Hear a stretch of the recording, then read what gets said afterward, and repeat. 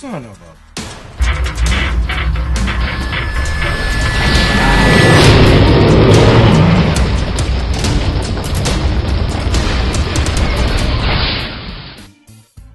Welcome to this issue of Mad Murphy, where I take a few topics that are pissing me off and simply rant about them.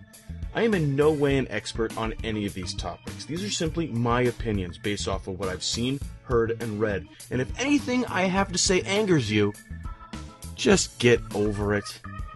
If you wish to make a counterpoint on any of these topics, please feel free to email me with the WHP contact form at wellhey.com/contact, or simply add a comment to this video. I will not and absolutely refuse to address any idiot who wants to start a screaming match with me by starting off, including, or ending with insults.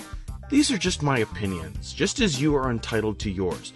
So if you want my respect and have a mature debate, then you may want to start off with some respect as well. You ready? Let's dive right in. Something wrong with your kid? Is it the video games? Is it the television? Is it the music? Nope, it's you. We've all seen it 1,000 times. My son plays Grand Theft Auto 5 and now I fear that he's turning into a gangster. Or, my daughter listens to goth metal and suddenly she's turned into a lesbian. What's wrong with my child? Harley, hand me my hammer. It boggles my mind that some parents these days are so completely clueless as to why their children are not turning out the way they'd planned. These are the same idiots that feel that McDonald's is a good source of nutrition. While you're at it, I hear nuclear radiation is excellent for your pores. Well, why did you buy him a video game if you didn't want him to fucking play it? Why does my daughter love this music? Then why did you buy that album for her if you didn't want her to listen to it? I understand that when you become a parent, there is no manual, but for Christ's sake, let's use a little common sense, people. You do realize that you have to raise your children, right? You have to participate in their lives. You have to guide them, instruct them, teach them. These are not iPads that you get from Best Buy. You just can't go to the store and ask Geek Squad, what's wrong with my kid? Are you fucking serious? I actually saw this article on television and the reporter didn't call them out, and I was so upset. The mother and the father were well over 300 pounds a pop, and their kid was well on his way of winning most likely to resemble the Goodyear blimp. And he was diagnosed with heart disease. The tub was seen waddling around the house, and in every fucking shot they had of this rotund fucker, he had some junk food, cheeseburger, chocolate, sugary, what the fuck ever in his hand, haphazardly smearing it all over his face, and his parents, his fucking useless piece of shit parents, were quoted as saying, "We just don't know how he got this out of hand." This is child abuse. And if you don't think it is, then there's something wrong with you. They are literally killing their kid by just letting him eat anything he wants. And it wasn't part of the report, but I'll fucking bet my silver-lined banana hammock that if they would have simply taken that apple pie out of his greasy fucking sausage fingers, he would have thrown a conniption so huge that it would have given him a heart attack and that would have been the end of it. Good, I'm glad he's dead. Now you fat fucks can be charged with neglect. I hope you both get diabetes and croak while rolling each other in the flour trying to find a wet spots. Kids are not built by Ronco. You can't just set it and forget it. You have to be there for them. You have to tell them what's right and what's wrong. You have to teach them by example because, and I know this firsthand, they will do everything you do. Everything. Case in point. If you haven't already guessed, I do not have the cleanest vocabulary in the world. Murphy, you swear too much, they say. Hey, go fuck yourself. And as soon as my son started talking, I knew that Sailor's Thesaurus would no longer fly in my household. Try as I might to clean up my language, I know there will be certain words that slip through the cracks, but every time the boy would repeat one of my more colorful four-letter Anglo-Saxon words, I would let him know that that word is naughty and you're not supposed to say that. Fast forward to most recently. He is now the swear sheriff. Every time my wife or I swear, he is right up on it with, "Hey, you're not supposed to say that word."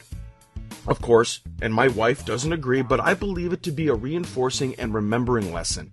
If I get caught by the popo, I always ask him what word I said, and he reluctantly tells me. And I let him know that he is correct. I'm not supposed to say that word. I feel it allows him to commit all of these bad words to memory, so he'll instinctively not use them because we had an altercation. We got a phone call from the daycare director one day, and she had to be professional, but you could tell over the phone that she was chuckling through her teeth. Apparently, in the toddler room, the teacher was attempting to explain a new game the children would be playing, and my son simply didn't get it. He didn't understand, and he let the teacher know. At one of those stereotypical low points in volume, my son very calmly and confidently blurted out, "What the fuck?"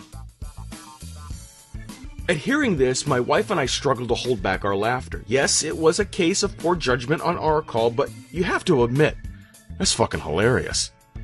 After that day, we strove to instill the fact that there are certain words that you just can't use until you're older. And I'm a firm believer of not bullshitting my kid. I'm not afraid to wash out his mouth with soap if he continues.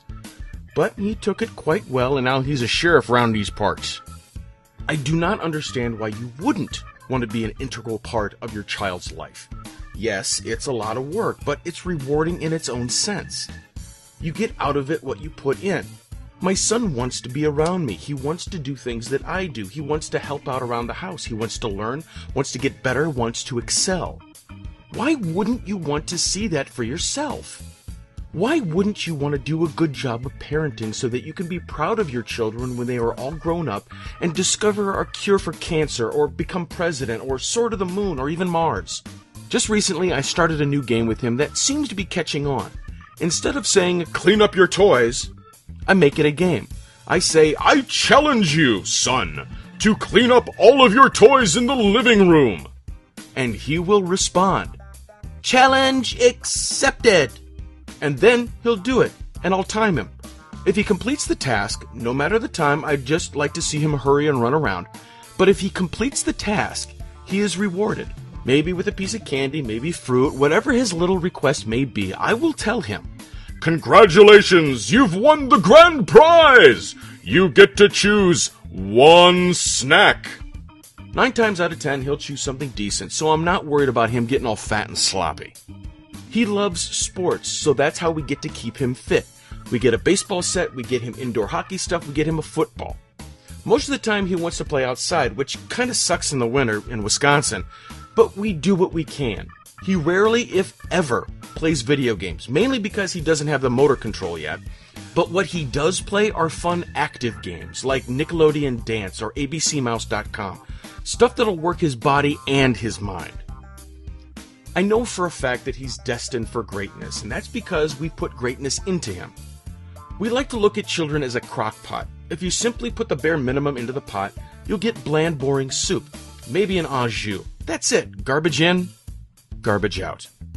But if you put in meat and potatoes and onions and a shitload of bouillon cubes and let it simmer, check on it periodically, adding something here and there to enhance the flavor, then damn, you got something even Gordon Ramsay can approve of.